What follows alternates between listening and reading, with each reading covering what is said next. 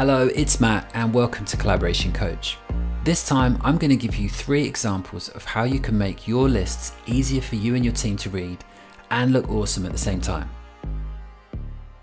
The list I have here is some imaginary department stores in the UK and how much revenue they've earned and which country they're in.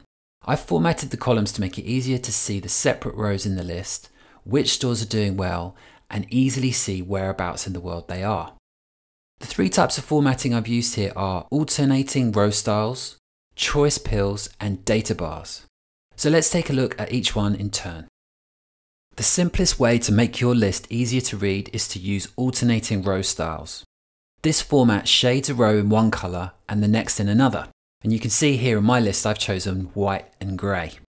It just makes it easier to see where one row ends and the next one begins, especially when there's lots of rows. To use this format, you go up to the Views menu at the top right hand side of the list, drop this down and you'll see an option labelled Format Current View. Then choose Alternating Row Styles.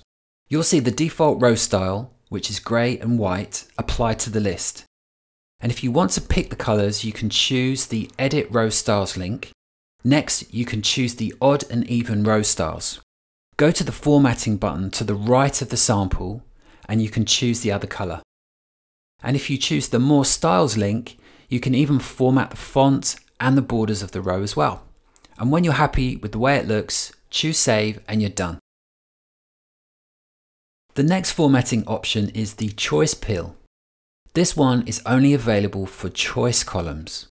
A choice column is a column that has a number of pre-created items that you could choose from a drop-down or a checkbox. For example, this country column in my list is a choice column and has 3 items available for me to choose: England, Scotland and Wales.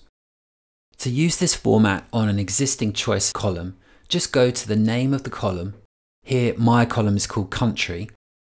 Drop the menu down, choose Column Settings and then format this column. On the right hand side now, you can choose Choice Pills and then choose Edit Styles. You'll see that it picks up values already in your list and gives them a colour. You can save the formatting now and the colours will be applied to all the values in your column. And if you like, you can hit the formatting button on the right here and change the colour of the pill. You'll see the changes take effect immediately as you make them. You could also choose the More Styles link at the bottom here, and again you can change the font and the icon and what the borders look like. When you're happy, just press Save. And also note that if I create a new choice column in this list by choosing the Add Column link, and then I choose Choice, it will default to using the Choice Pill format. So all I need to do is add in the choices and choose the colours. My last formatting tip is to use data bars.